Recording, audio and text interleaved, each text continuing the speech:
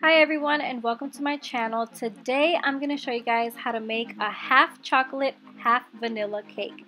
I made this cake for my brother and sister's birthdays since their birthdays are just a few days apart. My sister is a chocolate lover and my brother is a vanilla lover, so I decided to combine two cakes into one.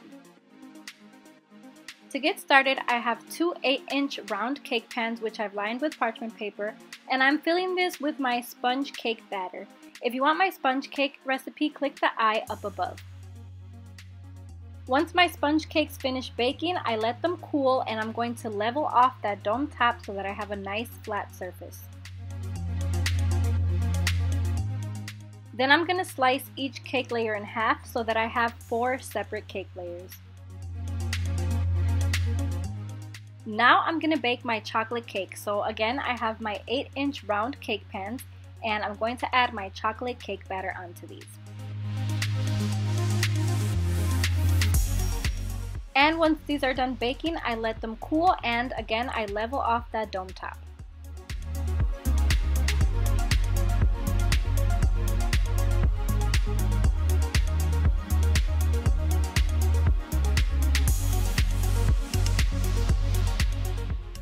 Now since this cake is going to be half chocolate and half vanilla, I'm going to grab each cake and slice it in half.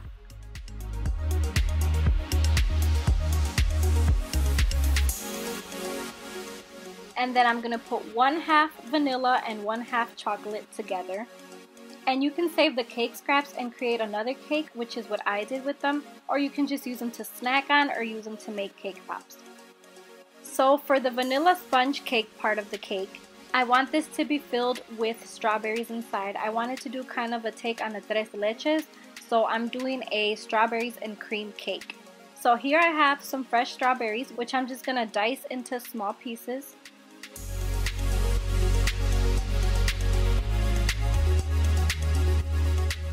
And here I have half a can of sweetened condensed milk, which I've mixed with about 1/3 cup of heavy cream. And this is going to be the cream part, which is kind of like the Tres Leches part of the filling. So what I'm going to do is transfer this cream onto a squeeze bottle, and I'm going to drizzle my cakes with this, and that's going to keep them nice and moist and give them that Tres Leches flavor. And then I'm going to save the rest to drizzle over the strawberries as I fill the cake. So here I have my cake board, and I'm going to add a little bit of buttercream onto one side to help my cake stick onto the cake board. And I'm going to do the vanilla cake first. I drizzle the cake with the cream that I made to help keep it nice and moist and give it that delicious Tres Leches flavor. Then I fill the cake with vanilla buttercream and I pipe a border of more vanilla buttercream around the cake to help keep the delicious strawberry and cream filling that we're going to be adding inside. Now I'm spooning some of the fresh strawberries that I diced into the little cavity. And then I'm drizzling over the strawberries with some of that leftover cream that I made. I add the next cake layer and I keep repeating until I reach the top of the cake.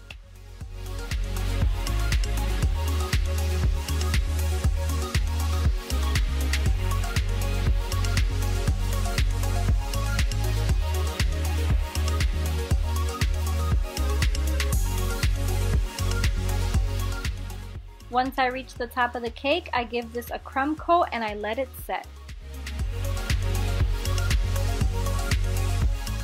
Now I'm going to move on to my chocolate cake. And to fill my chocolate cake, I'm using my Nutella ganache recipe, which is so delicious, you have to give it a try. So click the I up above if you want that recipe.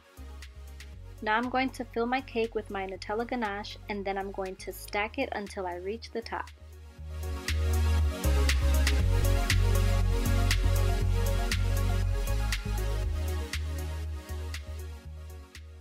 And once this cake is filled and stacked, I give it a light crumb coat with more of the Nutella ganache and I let it set.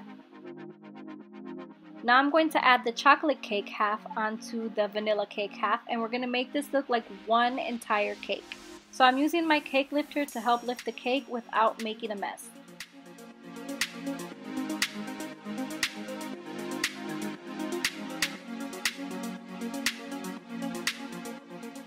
And as you can see, the chocolate layer is still a little smaller than the vanilla layer, but that's okay because once I finish icing this and piping it, you're not even going to be able to tell. I'm going to give the chocolate cake its final coat of Nutella ganache.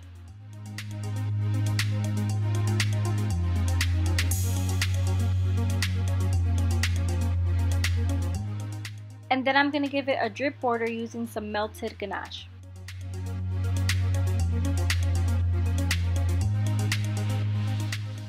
And to make this cake look cohesive and give the chocolate cake a little more height, I have some Nutella ganache in a piping bag, and that's fitted with the Wilton piping tip 4B, and I'm just going to create some swirl designs around the border, and that's going to give the cake a little more height to look even with the white cake half.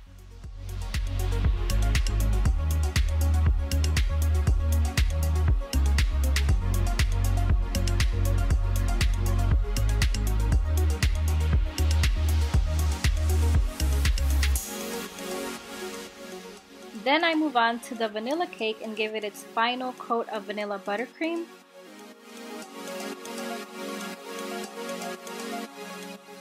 And I give it a drip border with melted white ganache.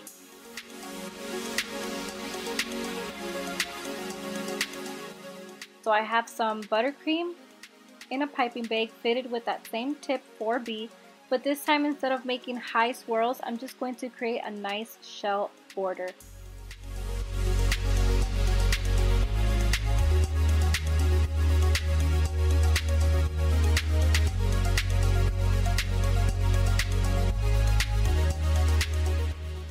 And I create a shell border at the bottom of both cake halves as well.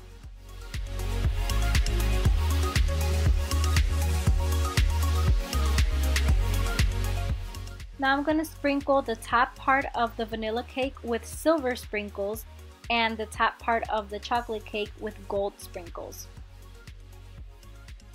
To top off the chocolate cake side, I have some fresh strawberries here that I'm going to dip in some melted dipping chocolate.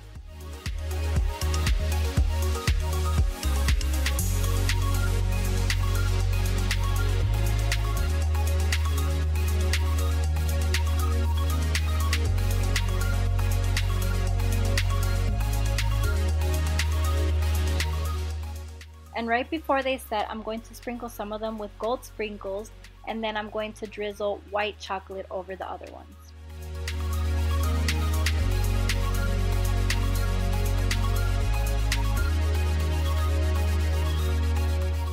Then for the vanilla side, I'm going to dip my strawberries in melted white chocolate. And then before they set, I'm going to sprinkle some of them with silver sprinkles.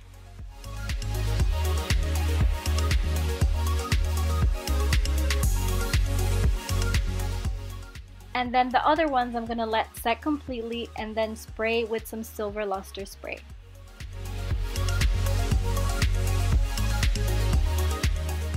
So these are the strawberries. Look at how gorgeous they look. I'm going to pile the chocolate covered strawberries onto the chocolate side of the cake. And then the vanilla covered strawberries on the vanilla side of the cake.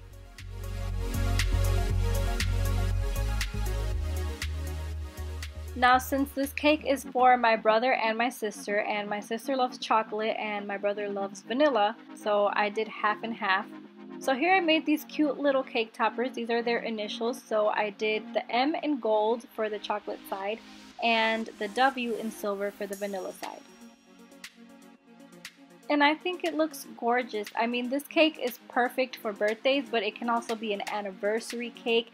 It can even be like a small wedding cake, or you can make a tiered version of this cake for a large wedding cake. I mean, honestly, this cake is perfect for any occasion, and it tastes amazing. If you guys enjoyed this video, give it a big thumbs up, and also don't forget to subscribe so that you don't miss any of my amazing recipes and tutorials.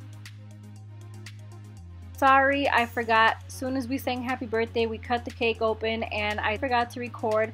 But here is a picture of what the cake looked like cut.